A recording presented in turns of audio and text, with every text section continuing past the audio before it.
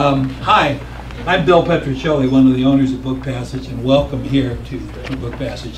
Those of you who have been watching us over the last 2 or 3 months will know the store's gone through major surgery. There was a couple of weeks when we were on life support here. You didn't know how you could enter the door, what the place was going to look like, but here we go. We're still working on it, and it's a work in progress, but I think it's going to be nice when it's done. This is really a pleasure to have this event here tonight. I also help edit and put together the list of author events in our newsletter that we send out. And because I do that with about a month's advance notice, I can have a chance to get really enthused about what's coming up and get really excited about it. Then every now and then a really good author event comes in after we've gone to press, and I walk in and it kind of blindsides me. And that's what happened today. I walked in and I thought, oh my God, this is really something. This is the kind of book I love. Had not that much advance warning on. I've been reading the book this afternoon and I'm absolutely fascinated with it. So I think you're going to really enjoy this. I was just talking to Bryan, the author of the book, and told him, I studied Greek tragedy when I was in college, and I realized now after reading his book, I don't know anything about it. That the idea of a tragic flaw was tragically misstated to me in my class. You really need to read The Theater of War, just if for no other reason, just to find out all the things you were missing when you might have gone through this. So I'm going to introduce the group, and I'm going to get out of the way.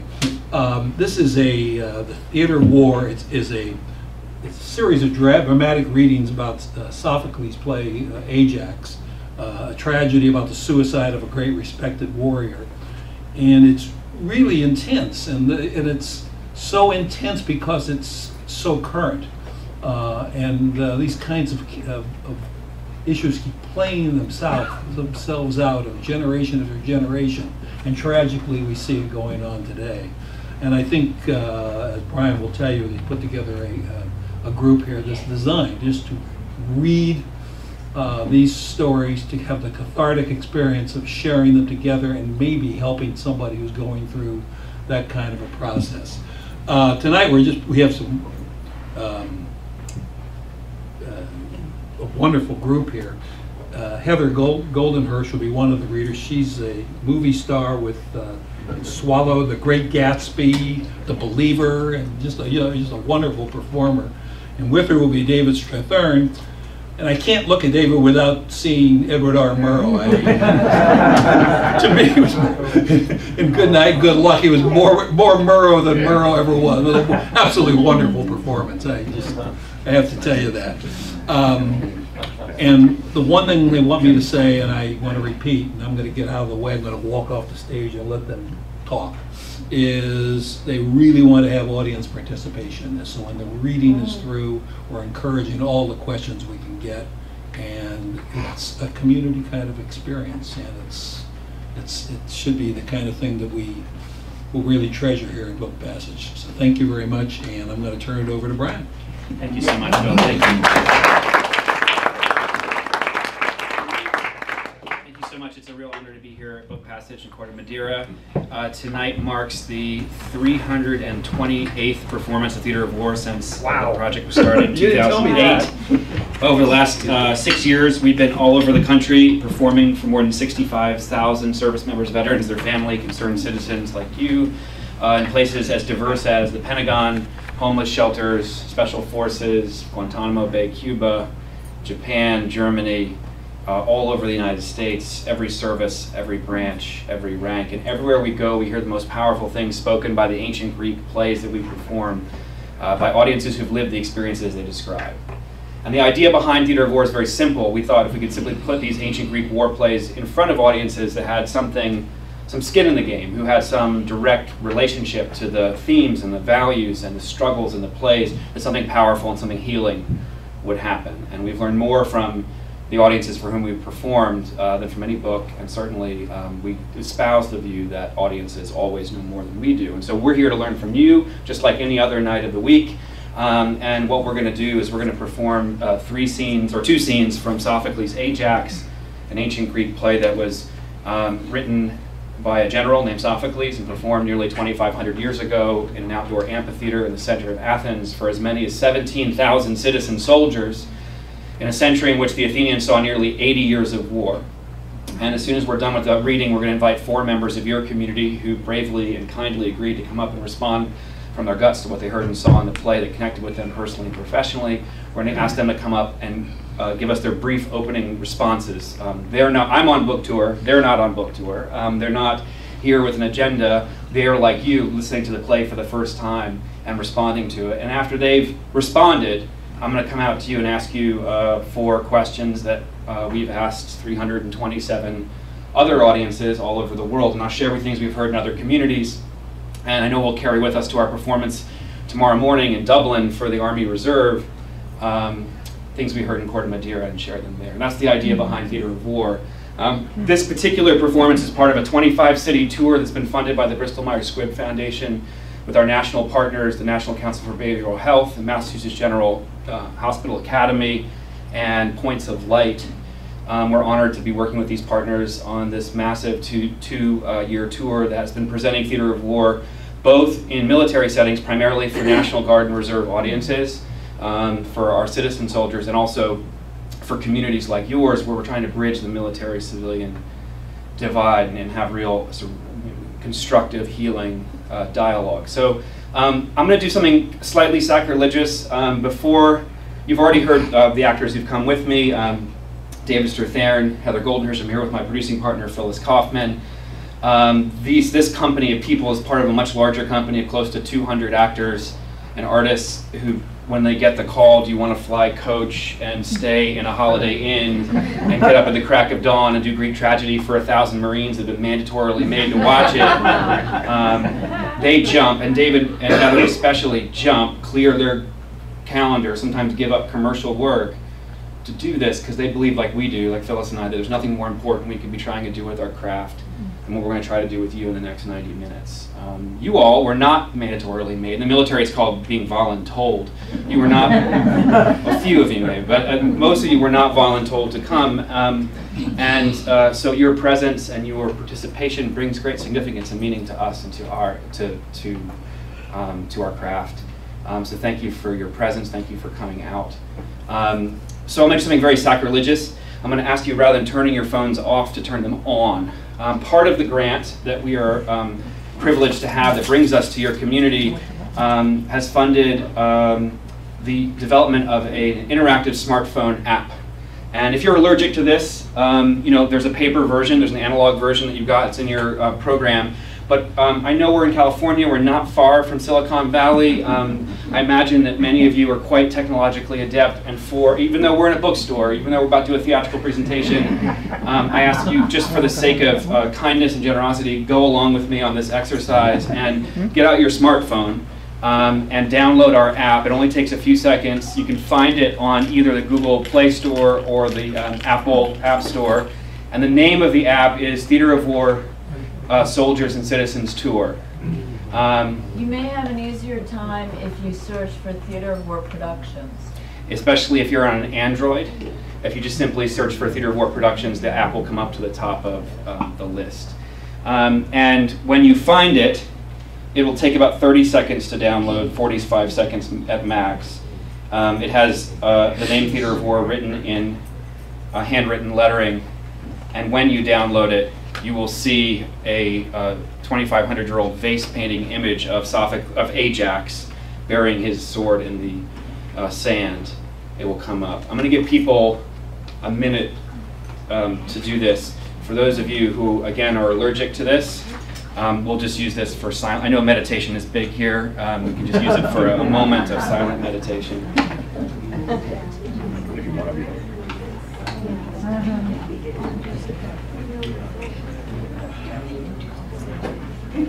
Has anyone downloaded it yet? The Theatre of War, see, there's already one person here. Theatre of War Soldiers and Citizens Tour.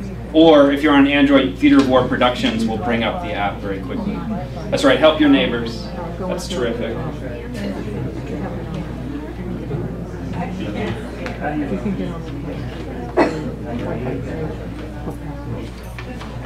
Has anyone else downloaded it at this point? Oh, look at that. Look at that. Another person. Another person. Actually, I had to type in search. How do you get to the search part? Yeah, search on the bottom. Is that an iPhone? Yeah.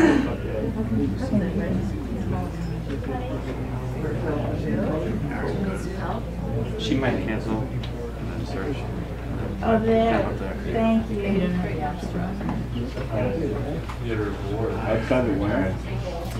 Theater of War, Soldiers and Citizen Tour, or Theater of War Productions will bring up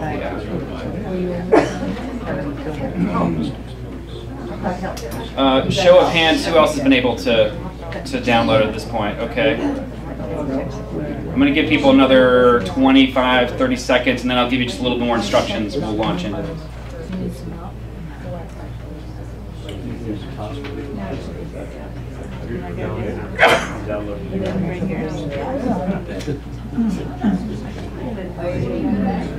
Yeah, he's got it. He's helping all of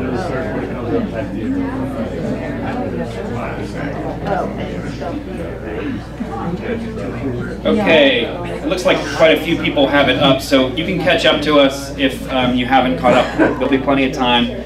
But at the front screen, you'll say check in at live event. If you click on that, that will bring you to a drop-down menu.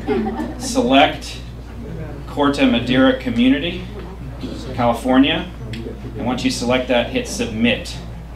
So again, if you're going to say check in at live event, select Corte Madera Community, hit submit, and that will bring you to a very, very brief demographic survey. This is anonymous, but it helps us understand your reactions to the performance. It helps us shape how we do this in the future. So you just take a minute to fill this out. We'd really appreciate it. Just take just a minute to fill out these brief questions. When you get to the end of that, if you could hit submit and just wait at that point, we'd appreciate it for further instructions.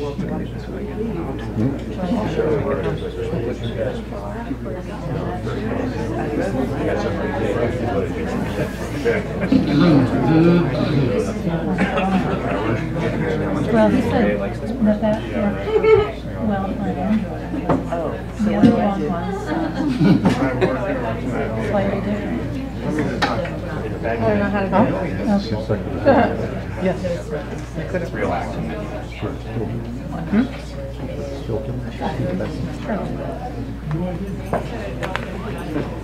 Does anyone finish the demographic survey with a hand?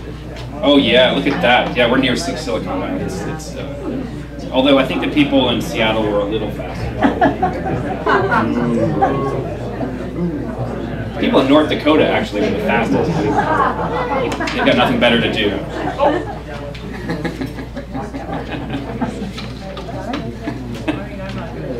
No, they were the kindest audience we had. All right, so let's presume that many people have gotten to the end of the demographic survey. You've hit submit, and that will take you to the final screen before we get started. So hit submit. You should see a screen that says story points at the top. People seeing that screen? Okay, great. That's the story points screen, as it said in the instructions. This is an emotional thermometer. We developed this to get real-time feedback from audiences in terms of what's going on in the mind of the people who are watching the performance. 0 is I'm feeling nothing. This isn't resonating with me at all. I wish I were home watching the Blue Jays. 10 is this is the most transformative experience of my life. You'll be somewhere between 0 and 10 during the reading itself, but we ask you to tap on your phone once we get started. 0 to 10 as you're listening to the reading and progress. One of the things I want to warn you is that it's easy with these amazing Academy Award nominated and Tony Award nominated actors to forget about my instructions about this app.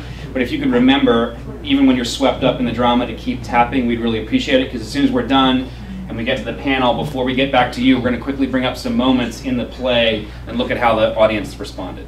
Okay? So without further ado, if you could hit start at the bottom of the screen, this will let our system know that we're getting started. And I'm going to now tell you what you need to know about Sophocles' Ajax. We'll get right down to business with the reading, and then we'll get to the most important part, which is the discussion, which is what we came here for. So the story of Sophocles' Ajax begins in the 9th year of the Trojan War. The Greeks had been on the Trojan battlefront for 9 consecutive years. No one has gone home. No one has seen his family. It's been one long 9-year deployment. And over those 9 long years, the Greeks have lost many of their greatest warriors and leaders. Recently, Achilles died.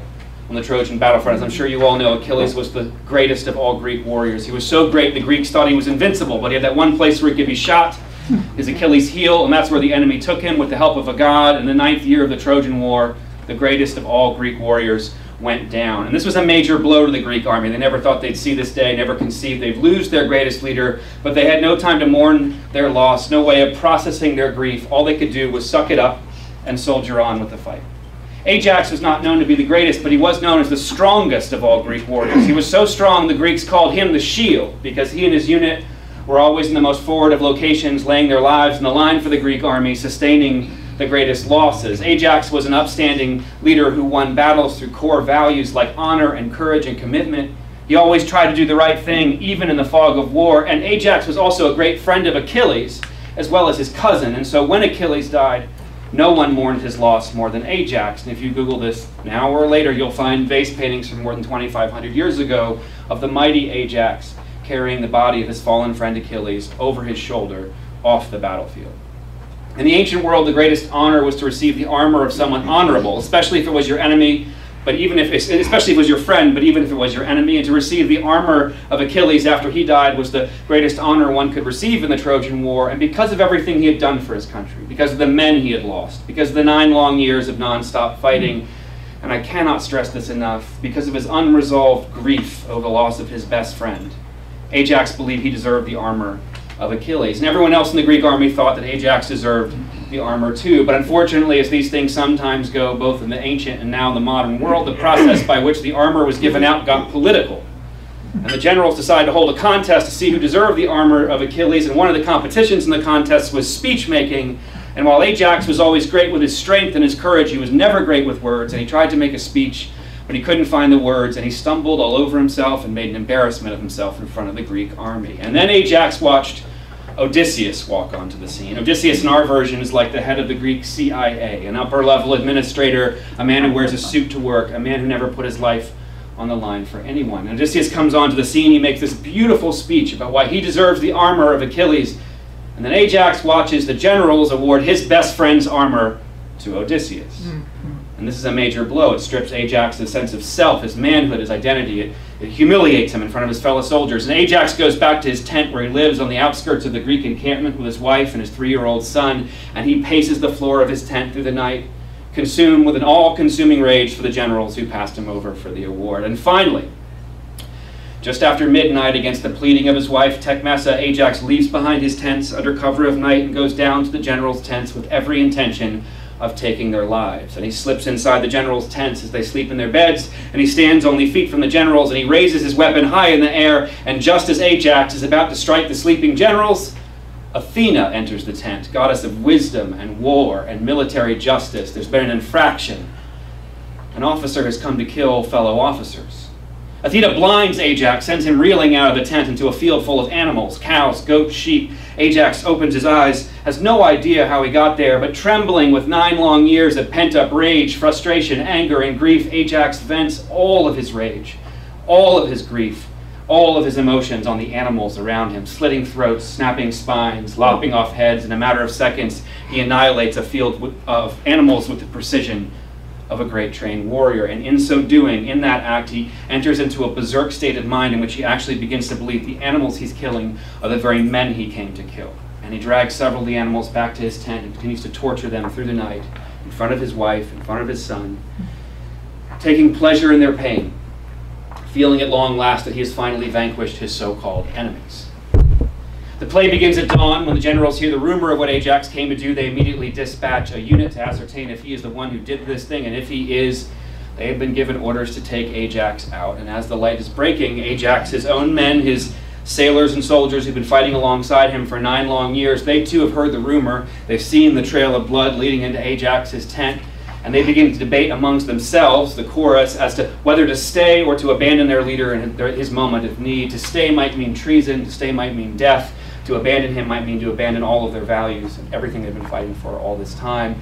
Just as a small fraction of the men breaks off and starts running toward the ships, finally, Ajax's wife comes out of the tent, runs down the dirt path, throws herself down in front of Ajax's men, and begs them to help her stop Ajax from harming himself or anyone else when he wakes up and sees what he's actually done. Without further ado, our two scenes from Sophocles' Ajax. Oh, you salt of the earth, you sailors who serve Ajax! Those of us who care for the house of Telamon will soon wail.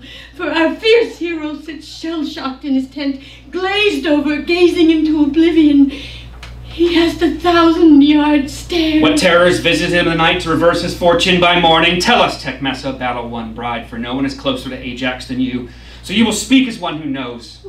Well, how can I say something that should never be spoken? You would rather die than hear what I am about to say. A divine madness poisoned his mind, tainting his name during the night. Our home is a slaughterhouse, littered with cow carcasses and goats gushing thick blood, throats slit horn to horn by his hand, evil omens of things to come. That's true what they say about the hot-headed man. The great story grows louder and louder with each Greek who tells it. I'm afraid of what lies on the horizon. He will die when he looks around and sees what he has done, for with his dark sword and his mad hand, he's chopped the herds and herdsmen into pieces. Over there, that is where he dragged them bound with ropes. He executed some inside, forcing them to the ground. The rest he tore apart, savagely scratching away at their flanks with his fingers. With one quick chop, he severed the head of a white-footed ram and let it drop to the floor. Then grabbing another by the throat, he tied it down and ripped out its tongue. Then he lashed it with his harsh whip until there was nothing left to lash, all the while spewing vile words that must have come from a god. The time has come for us to hide our faces and run as far as we can, or board the ships and row wherever the oceans will allow, hounded by sharp words and hard stones hurled by the generals and their men. We must try to escape his fate. He has come back to his senses, and as a warm wind always follows the last lightning flash, his rage has been swept away, only to reveal fresh wounds, for there is nothing more troubling for a man than to discover an evil crime, of which he is the culprit. The fury has left him. He will start to feel better soon, for the source of his suffering has vanished.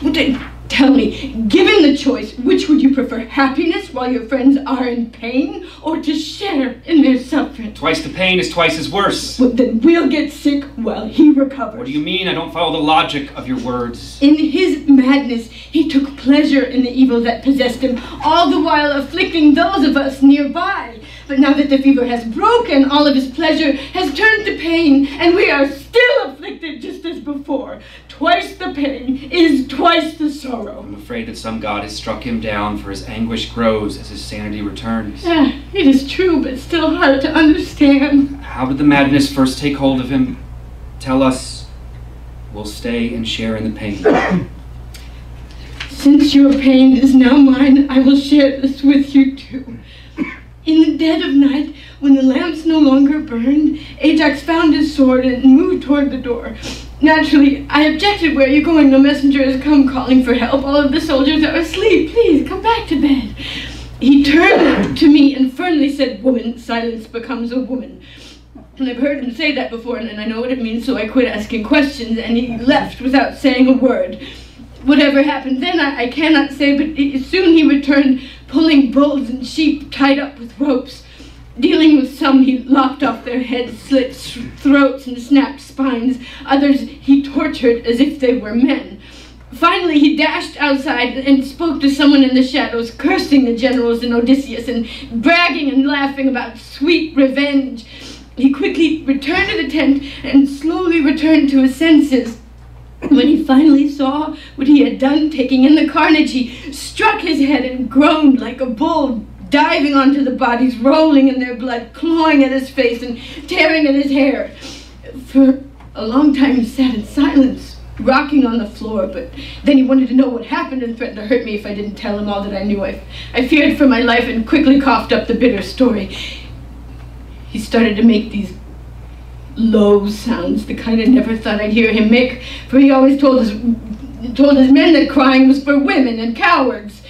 Tired from all the tears, he now rests in his mess, strangely silent, refusing food or water, planning to do some terrible thing. I can hear it in his voice. That is why I came to you. Go inside and see what you can do. Men will often listen to friends. Terrible are the evils of which you spoke that drove him mad. I'm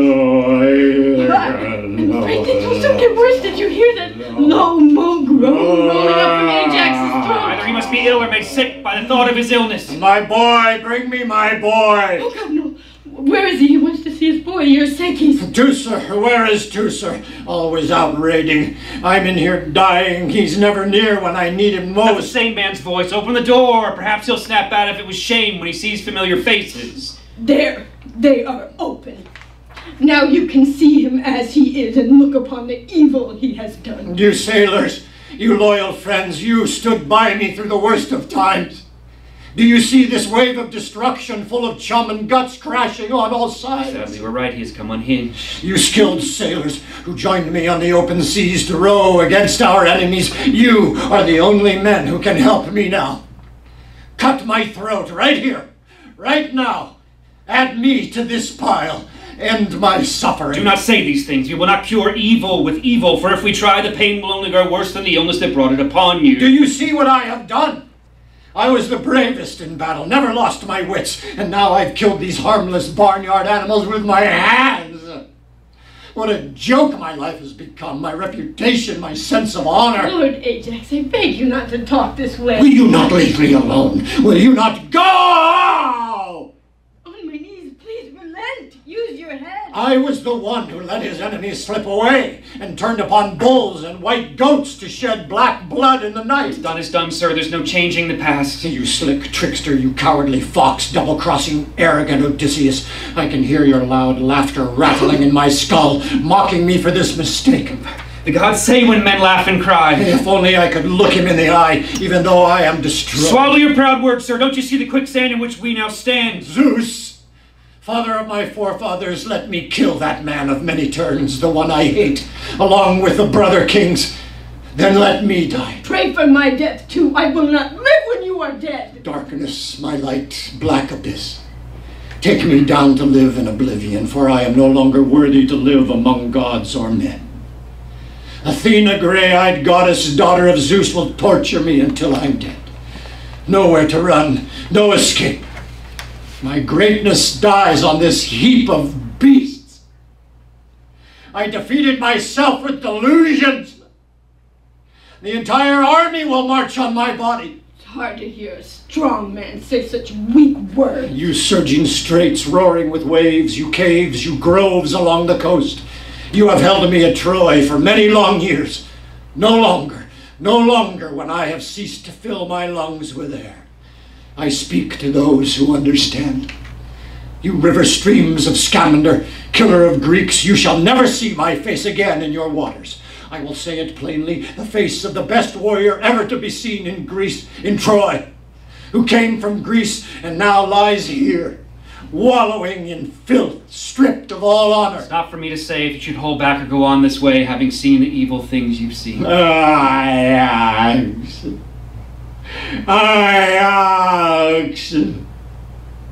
My name is a sad song.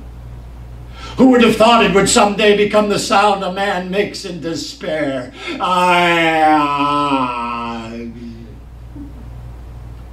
After Troy, my father Telamon rode home in a victory parade.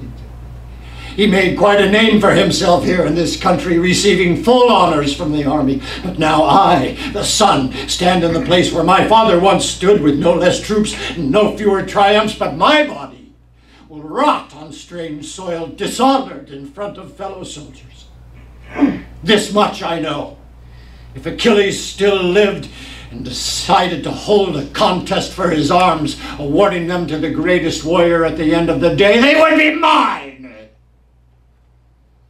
But the generals gave the arms to a man without morals, ignoring all the times I risked my life to defend them against our enemies. And if my eyes and mind had not been twisted by a sickness, taking me off target, the generals and Odysseus would not have lived to cast their votes, let alone see the morning. But the relentless dark-eyed daughter of Zeus ravaged me with madness as I stood beside their beds, and so I stained my hands with the blood of cows.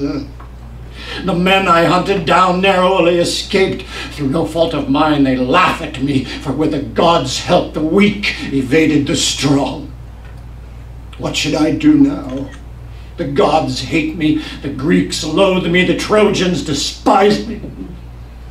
Perhaps I should set sail for home, across the open sea, leaving behind ships and men and the sons of Atreus.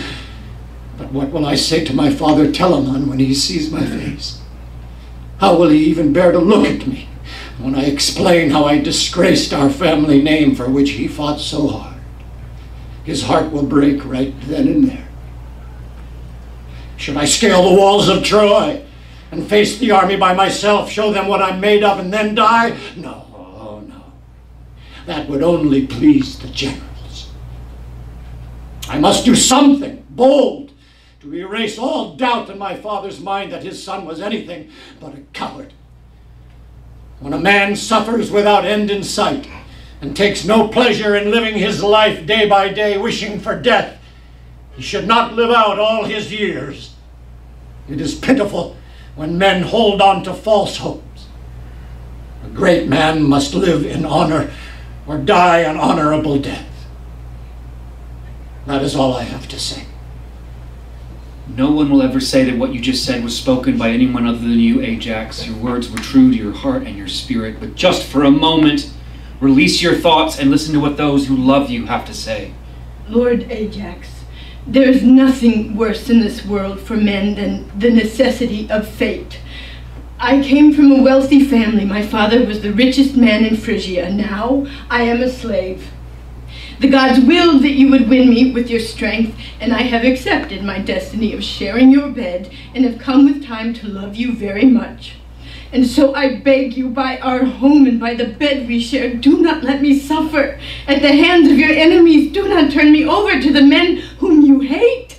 For on the day you die, moments after your death, your son and I will be snatched up violently by the Greeks and treated like slaves. One of my new masters will sneer at me and say, look, there's that woman, the mistress of Ajax, the strongest warrior in the entire army. Can you actually believe that people used to envy her? She's nothing now but a common slave. That's what he'll say, and worse. And the pain of it will be my fate, and the shame of it will stain your family. Think about your father, whom you will be abandoning in the throes of old age, and your poor old mother, who spends all her days praying that you will someday return home alive. And what about your son? Can you imagine how hard your death will be on him, growing up fatherless and without food on the table, living with men who hate him for being your son? I have nowhere else to go, no one whom to turn. My parents are dead. You destroyed my homeland. You now are my homeland, my safety, my life. Nothing else matters but you. I ask you to remember all the good times we had and treat me kindly. For a noble man always remembers those who gave him pleasure and protects them from danger. I hope you will pity this woman and welcome her words as we do. I will welcome her when she has done as she's been told. My dear Ajax, I shall always do as you say. Then bring me my boy, so that I can see him. Forgive me, sir, I hid him in fear. Or were you afraid he would see his father covered in blood? I was afraid he would lose his life if you laid eyes on him. Oh, I suppose that was right, given the state I was in. I tried my best to keep him out of harm's way. I approve of your actions. You showed great foresight. My sweet Ajax, what can I do to make things better between us? Let me see my boy. Let me speak with him man to man. He is guarded nearby. Why am I made to wait for him? Your Sakis, your father calls you. It's all right. There's nothing to fear. Yes, lift him up to me. That's right. Lift him up right here. He won't be afraid of freshly spilled blood, not my boy. A father must expose his son to things like this, toughen him up, mold his nature. My dear boy, may you have better luck than your father, but come to resemble him in all other ways, especially bravery. I envy you, son. Your hands slip around in the blood, and yet they are clean. Ignorance is bliss before you know pleasure and pain. But when you grow up, your enemies will see your father in your actions. Until then, I want you to enjoy being a boy, play in the warm breeze, and make your mother smile. None of the Greeks will insult you or mistreat you, though you will be fatherless. I will leave you to the care of my half-brother Teucer to raise you to be a man. He isn't afraid to hunt his enemies, even if he's never around when I need him the most. You loyal sailors who fought alongside me with your thick shields to hold back our enemies on the battle lines, you will now report to Teucer.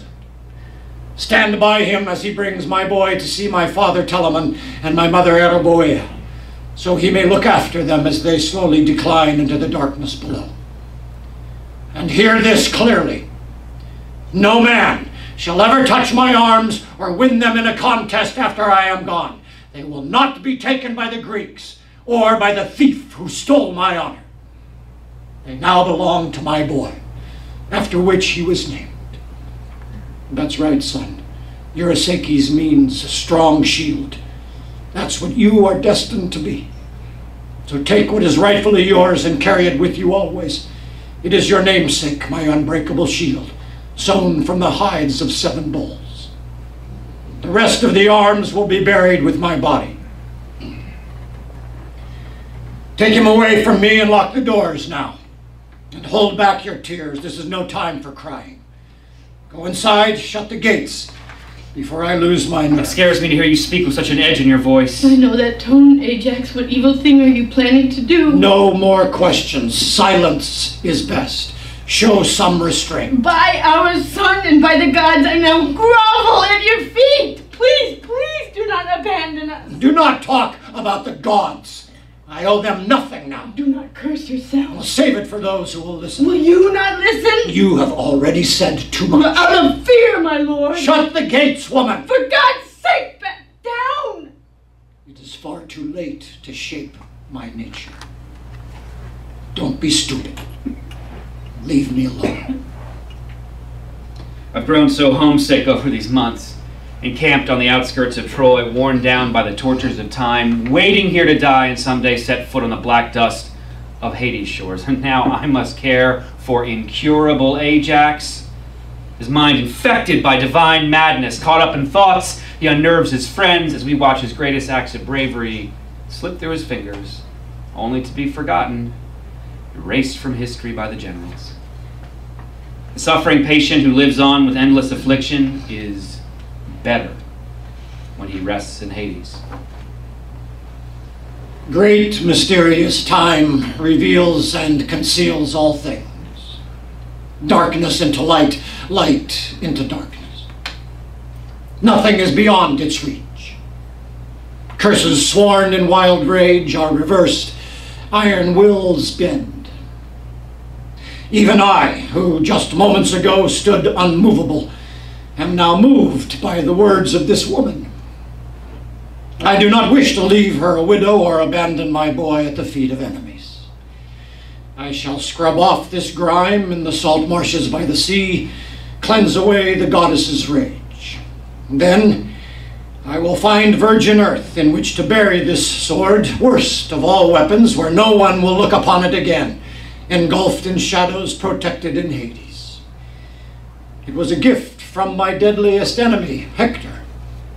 The saying is true, the gifts of enemies are never gifts.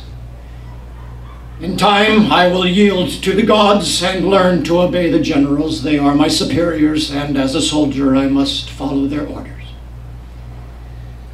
Go inside, woman. Pray to the gods that I will achieve what I have in my heart to do. Pray with her, friends.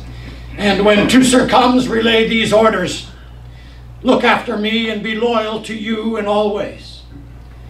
I will now go where I must go. Do as I've asked, and you will see that as unlucky as I have been today, I am now saved. End of scene 1. So for scene 2, here's all you need to know. Ajax slips away from his tent and he goes down to the salt marshes by the sea with the sword of Hector, his enemy's sword. But instead of burying his sword deep in the earth as he said he would do, he buries it blade up in the sand. And now Ajax is alone on a sand dune, no one for miles, staring at the blade, gleaming in the sunlight, contemplating what he's going to do. The killer now stands where it will cut the best, in enemy soil. A gift from Hector, my mortal enemy, recently sharpened on an iron grinding stone, now packed firmly in the earth, so it will deliver a quick and easy death. All set. I call upon Zeus, father of my father, only to ask one thing, that the news of my death is delivered to Teucer so he may be the first to see me covered in blood, having fallen upon this sharp sword, and so that I may not be discovered by my enemies, who will only feed my body to vultures and dogs. This is all I ask. I call out to Hermes, escort of the dead, who delivers men to the underworld, to guide this sword as it pierces my rib cage, so it skewers my heart and ends my life instantly, sparing me pain after the plunge. I call upon the Furies, those long, striding, dread maidens who avenge humans and see to their endless suffering. Witness how the generals have destroyed me. Train your eyes on those evil men. Snatch them with your talons, and just as I die at my own hands, may they also be murdered by their own flesh and blood. It is feeding time. Gorge yourselves on the generals and their men. Fiercely descend upon the army, devour it whole, spare no soldier. I call out to you, Helios, as your burning chariot streaks across the sky. When you come to my home, pull back your blazing reins and pause to announce my death to my poor old father and to the pitiful woman who nursed me as a child. No doubt when she hears the news, her wailing will be heard through the hills.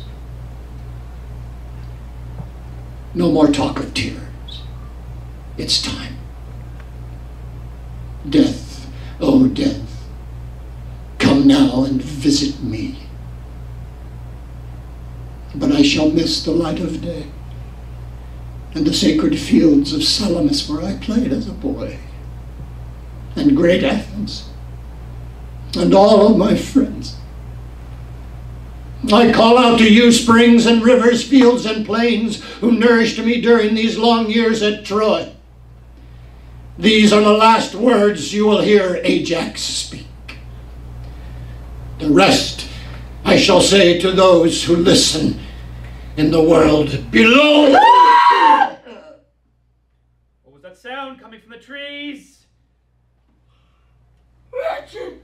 I am wretched! I see the battle won bride overcome with grief. It's over, friends. Everything is lost. What is it? Ajax, freshly dead, impaled on his sword. There will be no more hope of homecoming. He's killed us with his death. We'll be dead upon arrival, coming back in body bags. Poor woman. He has died, and we must weep. But whose hand did he go down? By his own. Look at how the sword juts out of the earth. How could I have been so blind? So deaf to his cries, as the red blood gushed from a hole in his chest. Where is he? Where is unbending Ajax, whose name is now a sad, sad song? He is not to be seen.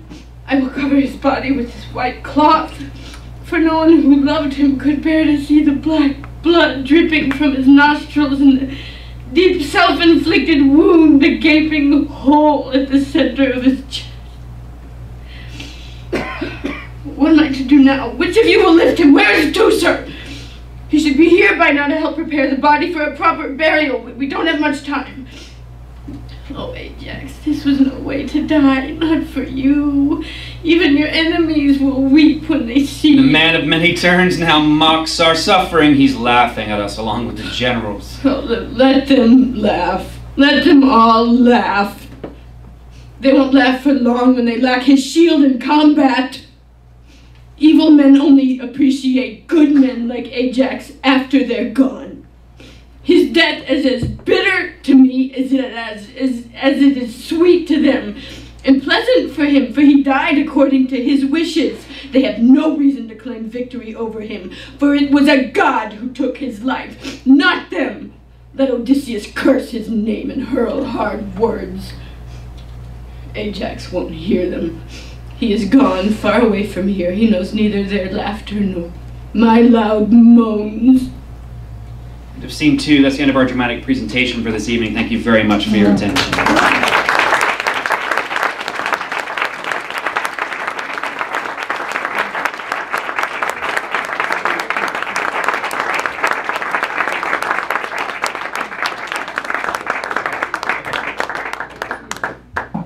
So for those of you who were remembering to tap along, if you could press end on story points, we really appreciate it. That way our system will know that we've finished our reading.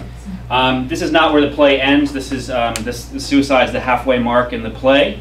And the reason we end here is because we want to get to our discussion, but here's briefly what happens after Ajax takes his own life. His wife arrives, then his brother arrives milliseconds too late to save him. His brother Teucer, for whom he's been calling out all this time. And he says to the men, "Where can I show my face? Among what men when I was not where you needed me, when you needed me the most," regarding Ajax. And some of our military audiences have talked about how that sounds like survivor's guilt to them, although I'm not sure the word survivor's guilt fully carries the weight of what it must be like for a brother to lose his brother this way. And then fast forward to the end of the play, the 4-star general Agamemnon, the commander of the Greek army, he arrives and he says of Ajax's body, which has been left on stage for the entire second half of the play, "Leave that man's body to rot above the earth. He shall receive no burial. He shall be fed to the dogs." In the final seconds of the play, Odysseus, the very man who won the honor of Achilles' armor with his wit and his rhetoric, he comes back and he defends Ajax's body to the general. And he says of Ajax, he says, "I'm moved by admiration for his greatness rather than hatred for his smallness. Many of our friends later become our enemies. I don't see friends and enemies as mutually exclusive." And he tries to convince the general to allow Ajax to be buried. And the general won't really hear anything that he's saying. He washes his hands of the situation. He walks away, and the play ends with a funeral procession.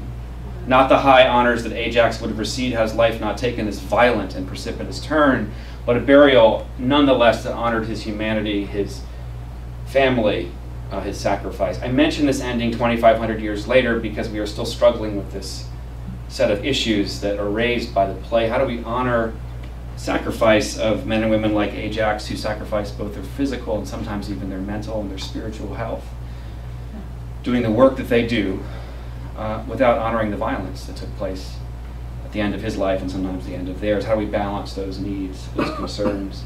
We'll return to that in our conversation. Before we do, I'm going to turn things over to our panel. So I'd like to ask our panelists to come up and take their place up here. I'm just going to move this stuff. You might want to go around this way. It's kind of a minefield. Don't trip on that. Yeah, please. While our panelists are coming up, I just want to plant the first seed. The first question I'm going to ask you as an audience as soon as they're done with their very brief opening remarks. Please. I'd love for you to think about this because although I know it's a Friday night, I imagine people have places to go, and we're going to keep things as surgically on time as we can. So I'd love for you to think about this while they're talking, and then when they're done, I'll turn it out to you and ask you the question again. Now that you've seen these 2.5 actors going for broke, trying to make sense of this ancient Greek tragedy with minimal rehearsal, a long plane ride from New York, minimal sleep, and you know this play was written by a general and performed for as many as 17,000 citizen soldiers in the century in which the Athenians saw nearly 80 years of war. Here's the question I'd love for you to think about. What do you think this guy Sophocles was up to when he staged this play for his community? What was he trying to say? What was his objective? What was he up to? So we'll return to that question in a few seconds. Before we do, I'm going to turn things over to our panel. Leslie, I believe you are going to go first. I'm going to let you. I'm going to let these panelists introduce themselves so you can hear who they are as it pertains to what they have to say. And I'll turn things over to you first, Leslie. Thank you so much, Brian, and what a beautiful reading. My name's Leslie Currier. I am the co-founder, along with my husband, Bob, of Marin Shakespeare Company. We perform plays in a beautiful outdoor amphitheater on Dominican University campus. We do many, many education programs for students of all ages, particularly young people. And for the last 12 years, I have taught Shakespeare at San Quentin Prison and now Solano State Prison, where the men both perform Shakespeare plays and tell their own stories inspired by the themes from Shakespeare. Last year, one of the men at San Quentin who had started a group called Veterans Healing Veterans saw that autobiographical storytelling and asked me if I would come and work with a group of veterans at San Quentin Prison to help them create their own play and tell their own stories. We created an hour-long play based on the autobiographical stories of the men in that room that was coincidentally called Theater of War, and which you can see online. One of my former students is Gary Hulls, who's sitting right next to me. I'll let him introduce himself when I'm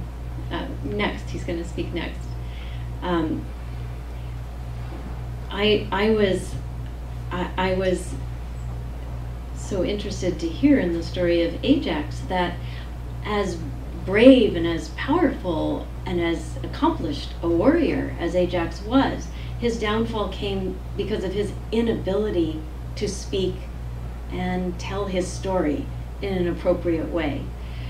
Sophocles, of course, corrects that error by writing this beautiful play that gives actors a chance to tell Ajax's stories.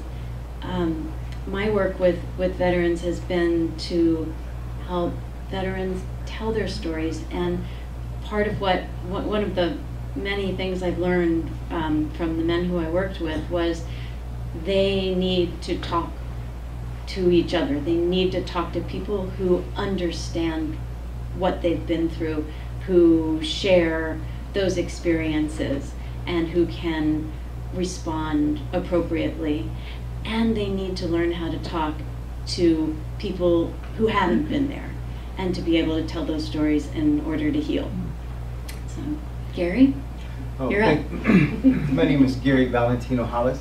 I thank you all for coming out this evening, and give yourself a warm applause. I think you gentlemen did a very good job of the stage theater. I was just released from prison after doing it over 20 years. I'm served in the United States Navy, first class petty officer, E6 hospital corpsman. There wasn't a lot of help when I was in the military to overcome some of the tragic PTSD and some other things that we men who serve for our country go through. Mentally, it's been a very hard road, and still today I struggle with some of the things to overcome. A person asked me, how do you determine greatness? And a lot of people determine greatness as wealth, success. And he asked me this question, and this gentleman was 101 years old, and he was a veteran. And I told him, greatness is defined to me, the things that you learn to overcome. And I'm working on overcoming those things. And Ms. Courier has been a very tremendous help, helping us men in prison to re-entry into society and to be productive citizens. By her coming in with her time and her effort, I mean, this lady is beautiful.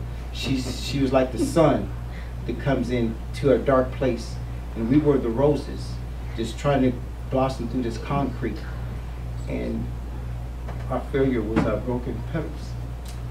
And I'm sorry, excuse me. I'm allowed to touch you now. Yes. She's been so much of an inspiration. She has helped me to overcome a lot of things just by participating in the theater of art ward. I learned so much from this lady, and she's a little sister to me. She's older than I am, but still, she's a little sister. Ajax. There's a lot of Ajax out there. We all need to find a way to overcome some of our tragedy moments in our lives, whether it's war, divorces, death, loss of loved ones. We need to be more participate in talking to someone to release that stuff, because this is what it is, it's stuff. And we need to learn how to approach people and to be able to communicate to get those things out of our lives so we won't end up like Ajax. I thank you all for having me here. I can go on and on. I love people. I just don't like to go on. Thank you so much.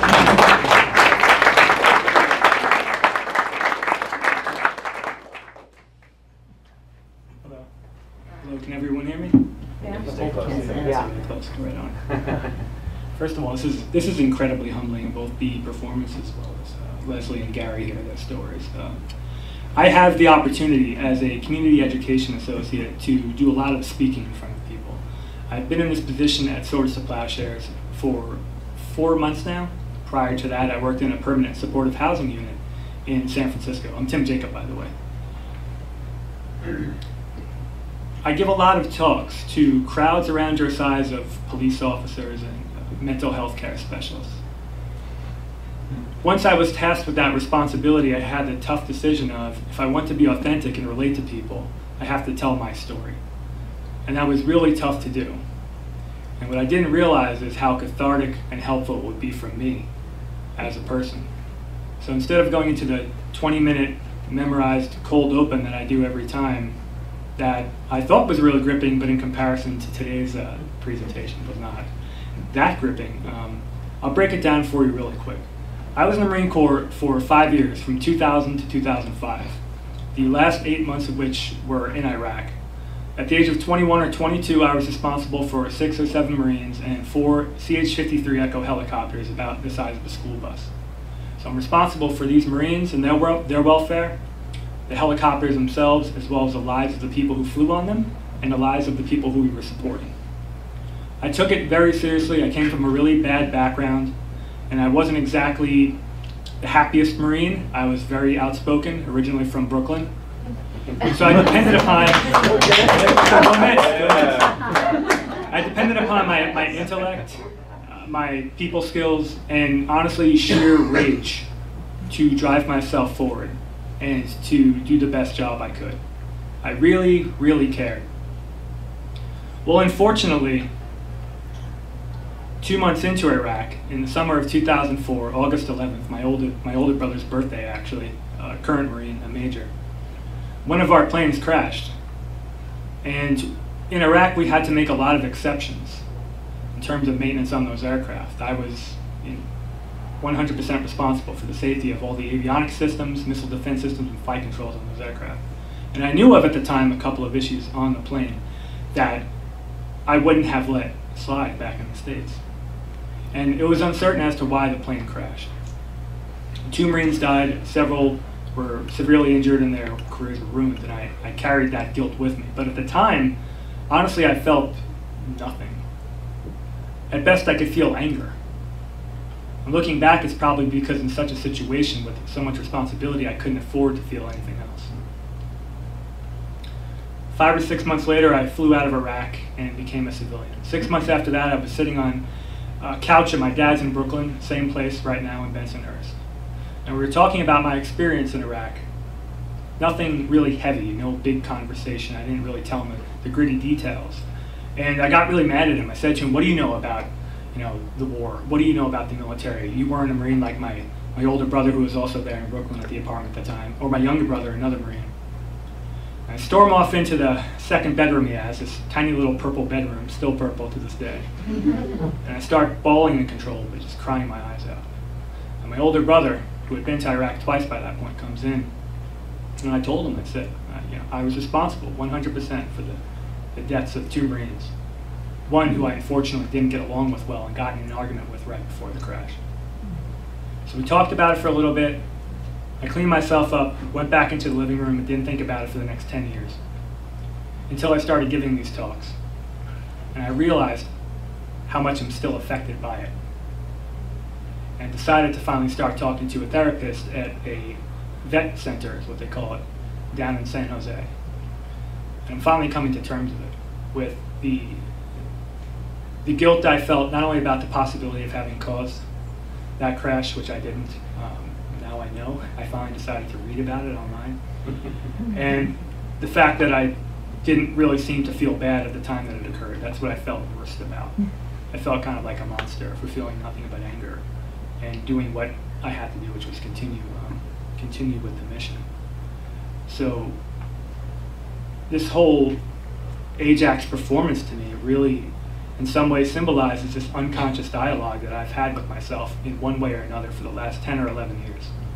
Have I ever considered suicide? I wouldn't say so. Have I sabotaged myself, and has my self-confidence been affected in such a way that I'm not exactly, you could say, where I'd want to be in life at this point? Although I'm extremely grateful to be where I am right now, and I feel incredibly lucky to be here. Yes, I think it has affected myself and my relationships with loved ones, with coworkers and college students dramatically. And that's what I talk about when I talk about with police officers, and now the general public as well. In other words, PTSD is very real, and I have deep, deep respect for people who are dealing with it. I may or may not be dealing with it, But what I am dealing with and have dealt with is tremendous guilt, which unto itself can be severely debilitating.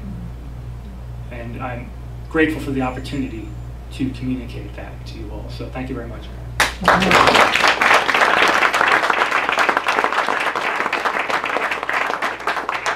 Hi, I'm Dr. Sushma Taylor. I'm a clinical psychologist. I run Centerpoint. I'm the chief executive. And I want to start off, before I tell you a little bit about what our agency does, is to compliment the actors, my fellow panelists. But in particular, I'd like to thank all of the men and women who have served and who have given, sacrificed for our country. But I also want to applaud the families who also support them and in some ways go to war with them. Centerpoint is a nonprofit here, headquartered in Marin County, although we have programs in Oklahoma and Texas, Sacramento, Oakland. We provide behavioral health services, substance abuse treatment, mental health services. We work in 4 California prisons, providing some similar services behind the walls, and do the bridge into the community. We provide both residential outpatient services and, of course, a range of psychosocial services. Our programs in Austin, Texas are devoted entirely to veterans. We've been particularly interested in working with women veterans who have, in addition to trauma from the war theater, the sexual assault that accompanies a lot of the conflicts for some of the women that we're dealing with. The stories that you hear from the panelists and the stories of Ajax are true, they're alive. And one of the things and we see this conflict because we're at the end of providing the services that they need, and we're grateful for the opportunity to do so. We're privileged to do so. I also want to acknowledge several of my colleagues, people who work with me, and two Marines who have also honorably served: Steve Jackson from Brooklyn, Thane Taylor, my own son.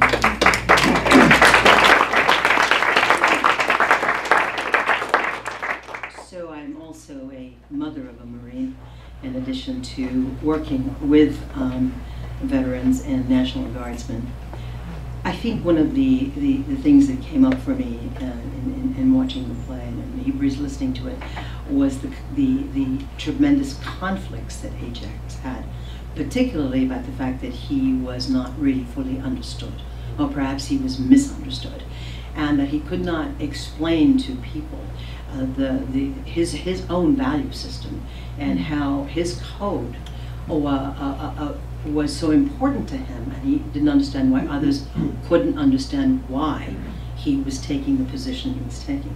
And this inability to express those inner conflicts and challenges are there for a lot of our folks who are returning, because they don't have the voice always to express the deep feelings. They're also have been trained to hold those feelings back.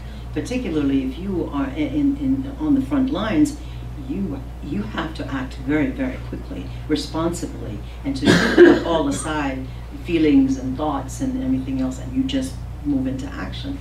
And now they're coming back into civilian life, and a lot of times, I think the biggest struggle is we don't always understand them. And so my message is, we have to encourage them to speak, and sometimes we just have to listen to their body language, even when their voices are not so loud. Thank you so much.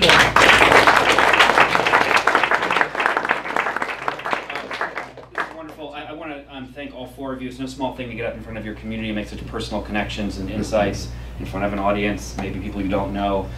This is what Theater of War is about, and so you've made it possible tonight. I just want to thank you for your courage and for starting us off. I'm now going to just, for a brief moment, and I'm going to, I think we'll project over your head, Gary, but you're not in it. So, and I'm going to bring my shadow into it as well, because this is a small space.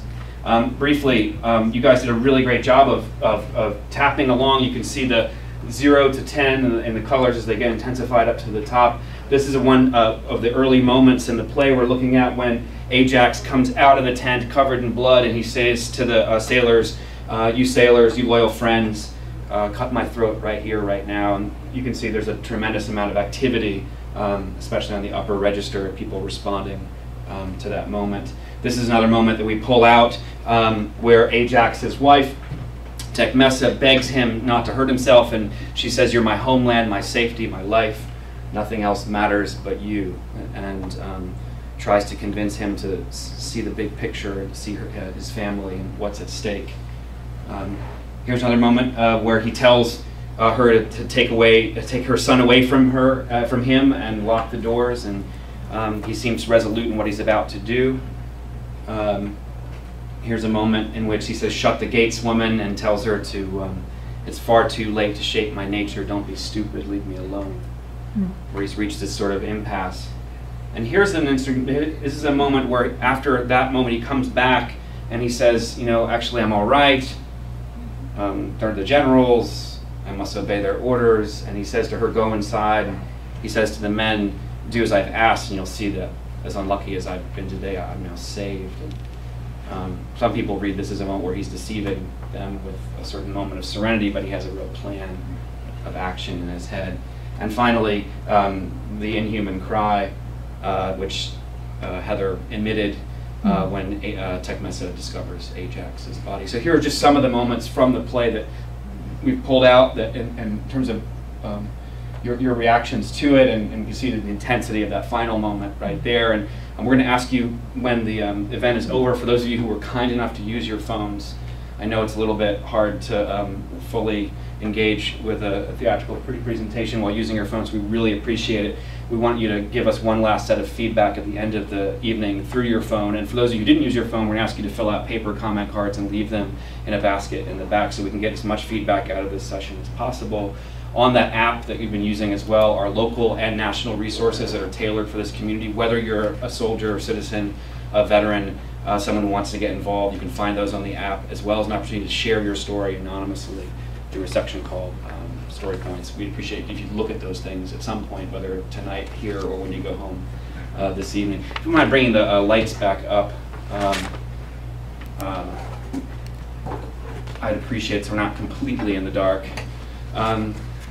Now, yeah, that's perfect. I know it's a little bright, it's bracing, but tragedy is about waking us up. That's the thesis of this work.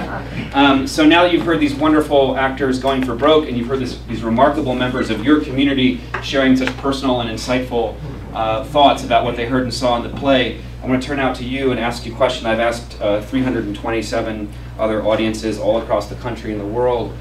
What do you think Sophocles was doing when he wrote this play, Ajax, and staged it for his community, 17,000 citizen soldiers, in a century that saw 80 years of war? What was his objective? What was he up to? Now, in every audience, no matter how big or small, whether we're in a field house, a hospital, a homeless shelter, the Pentagon, a bookstore.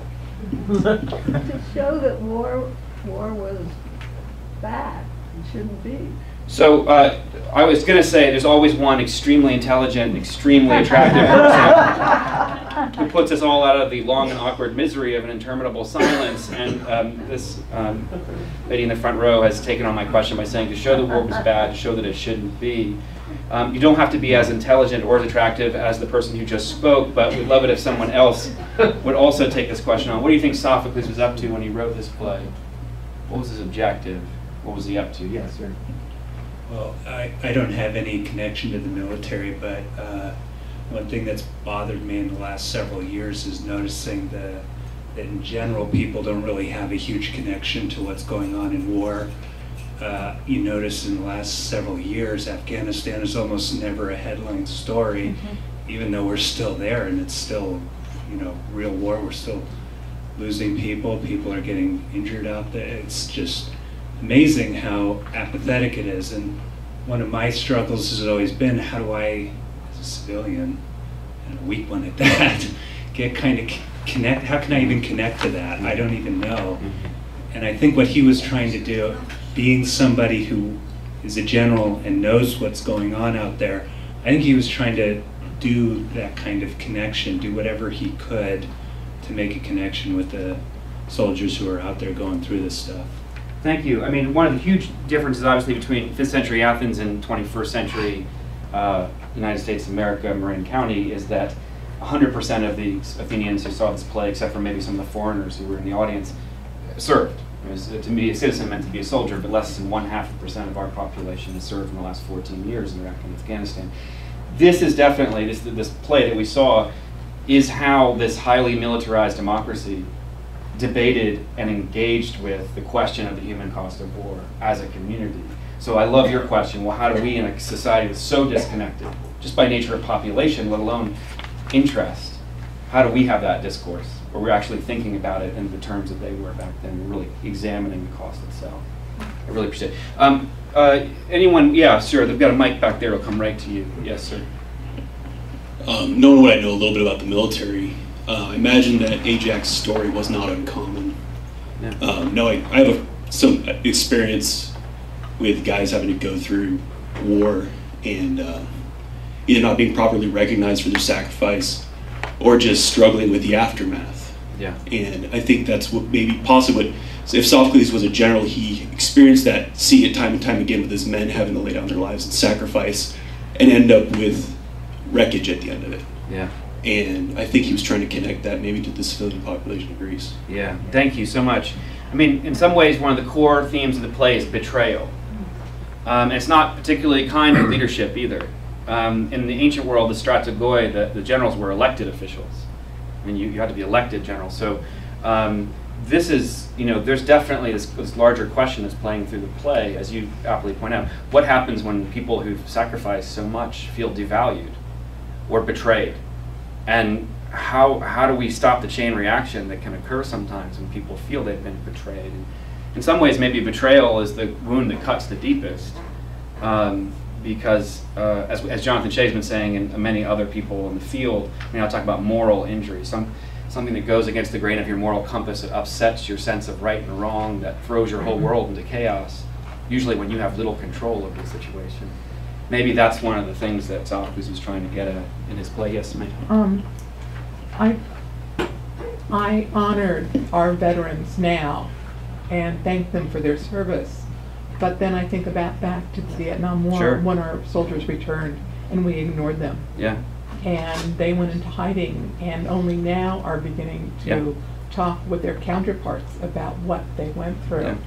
And the dichotomy of thanking now and not thanking then really puts a strain on belief and disbelief and hope or non-hope of war, because the same thing was done with survivors of the Holocaust, with what's going on in all of the countries around the world that are having refugee problems or having problems, and we're just repeating what Sophocles wrote about 2,700 years ago.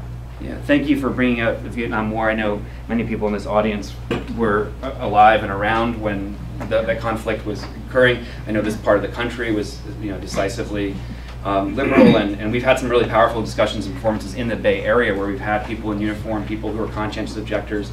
There seems to be nothing that anyone could say that would ever surprise a veteran in terms of how people ideologically feel. So we'd like to keep the conversation as wide, as open as possible. But this larger question of that we're waking up as a country finally, this many decades after the Vietnam conflict, and we're doing a better job with our veterans than we did then. But what about those people that were betrayed or were devalued or left behind or in some ways hurt by civilians? At that, your hand was. Bryan? Yeah, there's a hand over here. You have the mic, so I'll come back to you. And there's okay, great. I don't want to. I'm not a veteran. Yeah. I'm the son of a veteran. Yeah. And I was completely unprepared for how much I was going to connect with Tech Mesa and realize I think Ajax's situation is not uncommon and we ignore it. I think her situation is not uncommon in all sorts of ways and we ignore it too. The costs are enormous for a lot of people, and I think he was trying to say out loud that which was not allowed to be said. I think that's what Sophocles was trying. Thank you. I mean, she has this beautiful line, how can I say something that should never be spoken? most of you would rather die than hear what I'm about to say, and in some ways it seems like the exercise of the play is doing just that. Yes, ma'am? I think that Sophocles was attempting to, in an outlandish, brave act, attempting to heal probably himself and possibly the Athenians.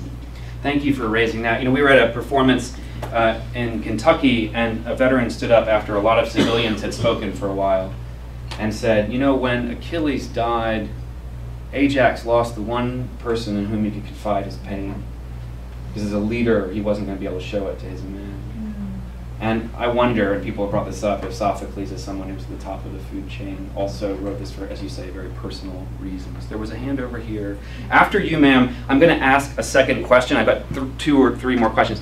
I'll get us through on time. You can always answer my questions in whatever order you feel compelled to. You can make up your own question and answer it. But I want to move us out of one orbit and into another, just kind of move us through a series of themes. Yes?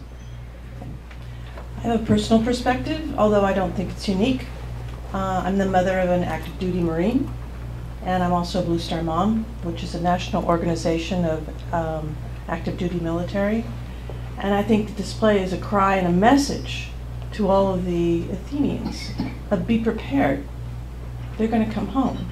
And it's not just Ajax who suffers in this way. And his wife is crying out and saying, I'm not the only one affected. It will be your child, it will be your parents. It will be your stepbrother. And that even though we have our military who are at war and they're busy and they're doing their jobs, there's the family that's at home that's not busy, that's holding the hearth, that's holding the heart, that's holding the place. And he's calling out and saying, they're coming. They're going to come back home. And they'll all suffer in some way.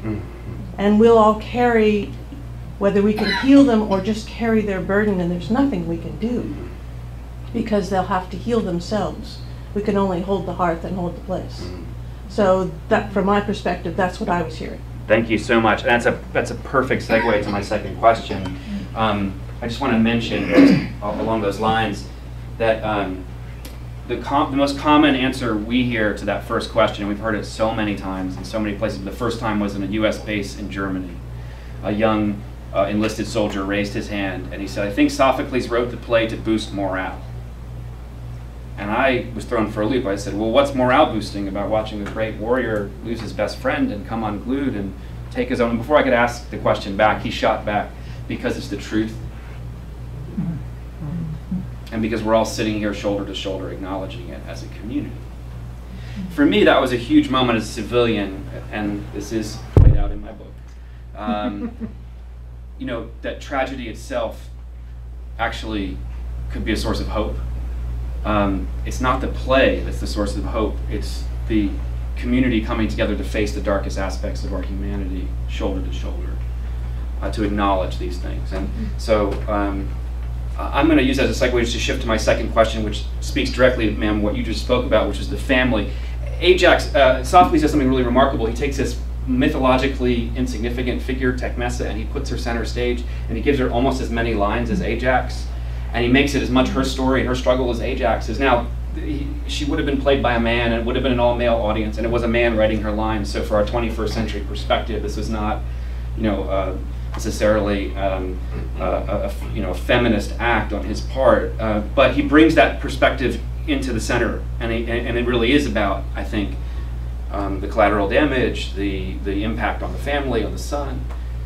He gives her these lines, and I know many of you have been up for a long time, and your caffeine is fading, and your wine is starting to wane. So whatever's left of your serotonin, just give it to me for this question. It's my hardest question, and everything else is smooth sailing from this point in. She says this. She says to the men, tell me, given the choice, which would you prefer? Happiness while your friends are in pain, or to share in their suffering? And the men say, well, twice the pain is twice as worse. And she says, well, then we'll get sick while he recovers.